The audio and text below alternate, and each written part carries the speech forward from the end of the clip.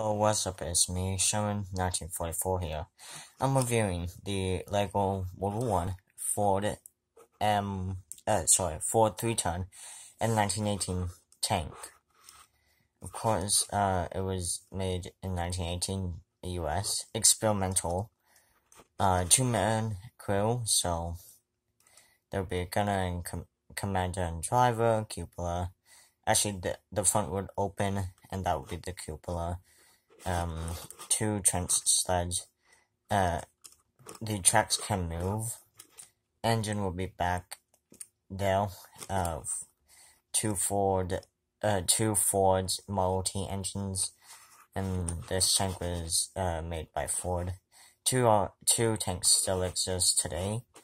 And it's made for good scale. I hope you like this video. Please like and subscribe. Bye.